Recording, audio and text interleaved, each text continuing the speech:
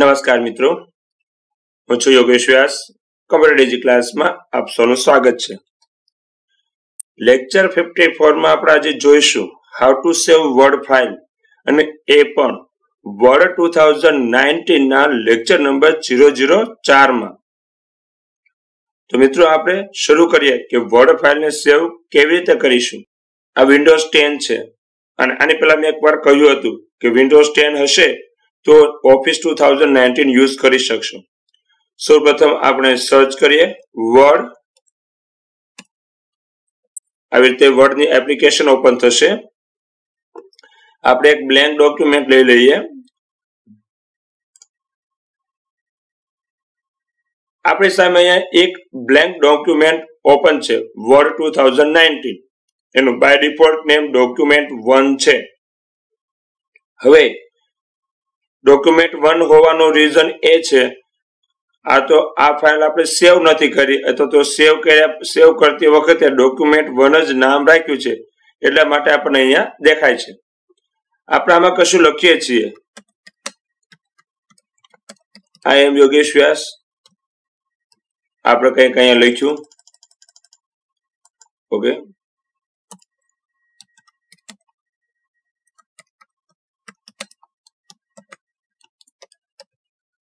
Okay, આ લખેલું છે. હવે આ જ વસ્તુને આપણે સેવ કરવી છે.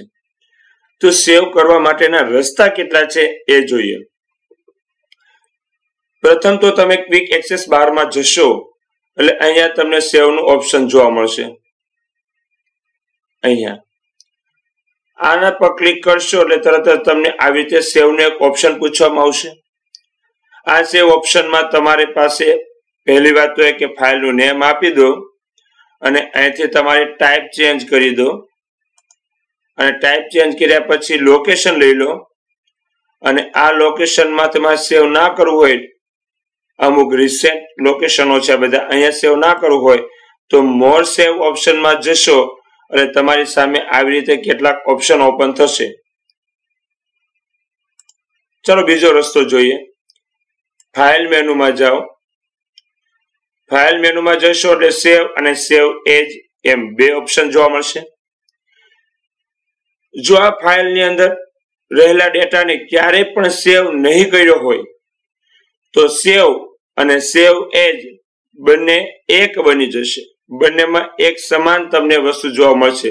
આવી રીતે સેવ પર પણ આપણને આ જ ઓપ્શન જોવા મળશે અને સેવ એજ પણ આ જ ઓપ્શન જોવા મળશે. એટલે એવો મિનિંગ કહી શકાય કે સૌ પ્રથમ વખત તમે સેવ કરશો તો પણ એ સેવ એજ જ ગણાશે. ત્યાર પછી ત્રીજો રસ્તો છે કંટ્રોલ એસ. સેવ કરવા માટેની શોર્ટકટ કી કંટ્રોલ એસ. આ સેવ ના બટન પર ઉભા રહીશું. નીચે લખાઈને આવે છે ટૂલ ટિપ્સમાં સેવ કંટ્રોલ પ્લસ એસ. એટલે કે તમે કંટ્રોલ પ્લસ એસ પ્રેસ કરશો તો તરત જ તમને આપણે જોઈએ મુજબ ફાઇલ સેવ કરવાનું પૂછે છે. અને ચોથો રસ્તો એવો છે કે તમે કદાચ સેવ કરવાનું ભૂલી ગયા છો તો જ્યારે આ ફાઇલને સેવ કર્યા વગર બંધ કરશો અહીંથી એટલે તરત જ તમને પૂછવામાં આવશે કે આ ફાઇલને સેવ કરવી છે કે નહીં. ત્યારે પણ આ ડાયલોગ બોક્સ જોઈ શકો છો અને આ ડાયલોગ બોક્સને આપણે અગાઉ હમણાં જોઈ ગયા છીએ. તો ચાલો હવે સેવ કરવા માટે શું કરવું જોઈએ. સૌ પ્રથમ તો આ ચાર રસ્તામાંથી કોઈ એક રસ્તો પસંદ કરીએ. આપણે અહીંથી સેવ પર ક્લિક કરીએ. એક આ ઓપ્શન આવ્યું છે. આ ઓપ્શનમાં આપણે એવું કરીએ મોર સેવ ઓપ્શનમાં જતા રહીએ અને ત્યાં વિગતે સમજી લઈએ. તો જ્યારે આપણી પાસે આ સેવ કરવા માટેનું બોક્સ ઓપન થાય છે, આ વિન્ડો જ્યારે ઓપન હોય એ સમયે ફર્સ્ટ ટાઈમ સેવ કરો છો એટલે સેવ એજ જ આવશે. તો રિસેન્ટમાં તમારી પાસે અહીંયા લાસ્ટમાં યુઝ કરેલ લોકેશનો દેખાશે. આ લોકેશનમાંથી આપણે સેવ કરવાનું લોકેશન ના હોય તો સેકન્ડ ઓપ્શન મળે છે વન ડ્રાઈવ પર્સનલ ફોલ્ડર. તો વન ડ્રાઈવ નું પર્સનલ ફોલ્ડર જો તમે ક્રિએટ કર્યું હશે તો તમને અહીંયા મળશે, અન્યથા તમારે ક્રિએટ કરવું પડશે. એ આપણે પછી ક્યારેક જોઈશું. પણ જો તમારે વન ડ્રાઈવમાં પણ સેવ ન કરવું હોય, વન ડ્રાઈવ યાની કે ઓનલાઈન સર્વર પર, તો ત્રીજું લોકેશન અધર લોકેશન આવે છે ધીસ પીસી. ધીસ પીસી એટલે આ જ કમ્પ્યુટરની અંદર તમે કોઈ પણ જગ્યાએ લોકેશન સેટ કરેલા હોય, ડિફોલ્ટ લોકેશનો, ક્વિક લોકેશનો, તો અહીંયા જોવા મળે છે.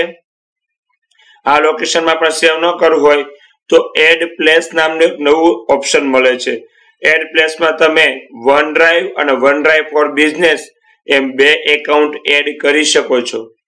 પરંતુ આપણે પણ ત્યાં સેવ ન કરવું હોય તો છેલ્લું પાંચમું ઓપ્શન જોવા મળે છે, બ્રાઉઝ. એના પર ક્લિક કરશો એટલે તમારી સામે એક વિન્ડોઝ ઓપન થશે. આ વિન્ડોઝ ઓપન થાય ત્યાર પછી બીજો કોઈ રસ્તો નથી, એટલે આપણે અહીંયા તો સેવ કરવું જ પડશે. આ વિન્ડોઝ એ આપણી લોકલ સિસ્ટમની વિન્ડોઝ છે, લોકલ લોકેશન છે. હવે આ વિન્ડોઝ ઓપન થયા પછી ટોટલ 4 સ્ટેપ ધ્યાનમાં રાખવાના હોય છે. પ્રથમ સ્ટેપ, લોકેશન પસંદ કરો કે તમારે ફાઇલ કઈ જગ્યાએ સેવ કરવી છે. તો લોકેશન આપણને અહીંયા જોવા મળે છે. આ છે આપણું એડ્રેસ બાર. અત્યારે આ એડ્રેસ બારમાં તમે જોઈ શકો છો, આને સહેજ મોટું કરી, આ એડ્રેસ બારમાં તમે જોઈ શકો છો સૌપ્રથમ ધીસ પીસી માં ડોક્યુમેન્ટ ફોલ્ડર, અને ડોક્યુમેન્ટ ફોલ્ડરમાં તમે અત્યારે ઉભેલા છો. પણ આગળના વિડીયોમાં બતાવ્યું હતું એમ, અને બાજુમાં તમે થંબનેલ જોઈ શકો છો એ મુજબ આ લોકેશન છે એ વિન્ડોઝની સી ડ્રાઈવનું લોકેશન છે, બાય ડિફોલ્ટ લોકેશન છે. અહીંયા સેવ કરેલા ડેટા જ્યારે કંઈક પ્રોબ્લેમ થાય ત્યારે ડેટા લોસ થવાનો પ્રશ્ન રહે, ઓએસ ક્રેક થાય ત્યારે ડેટા લોસ થવાનો પ્રશ્ન રહે. એટલા માટે ક્યાં સેવ કરવું તે મેં આગળના વિડીયોમાં બતાવ્યું છે. તો ચાલો મિત્રો આપણે જોઈએ. આપણે સી ડ્રાઈવમાં નહીં પણ આપણે આઈ ડ્રાઈવમાં ડેટા સેવ કરવો છે. તો આઈ ડ્રાઈવ પર હું ક્લિક કરીશ. આ મારું લોકેશન પસંદ કર્યો છું, સ્ટેપ 1 અનુસરું છું. તો હવે ક્યાં છું? તો ધીસ પીસી માં ઓએસ ની અંદર કોઈ એક નવું ફોલ્ડર બનાવી દઉં.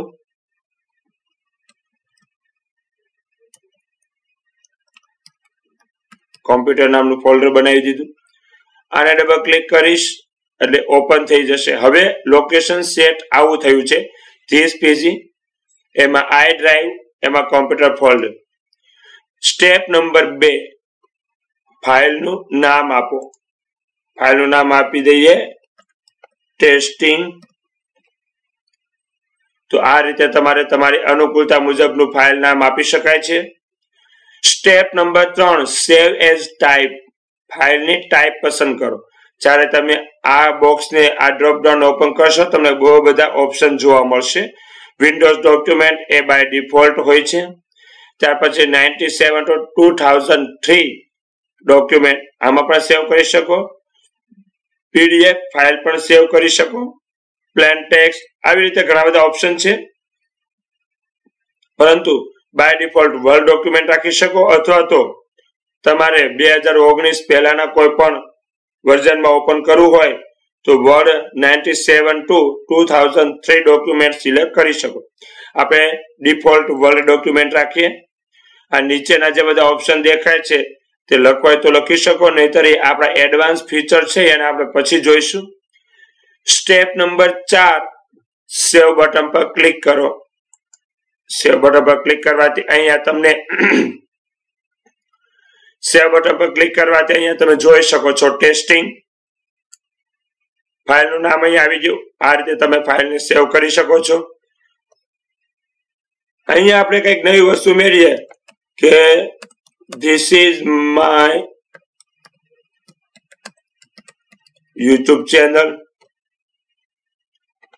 હવે અહીંયા આપણે સેવ પર ક્લિક કરીએ તો ફાઇલ મેનુમાં જઈને અહીંયા સેવ પર ક્લિક કરીએ તો તમને પેલું આગળ પૂછવામાં આવેલું બોક્સ નહીં પૂછવામાં, ડાયરેક્ટ સેવ થઈ જશે. સેવ પર ક્લિક કરશો, ફાઇલ સેવ થઈ ગઈ, તમારો ડેટા સેવ થઈ ગયો.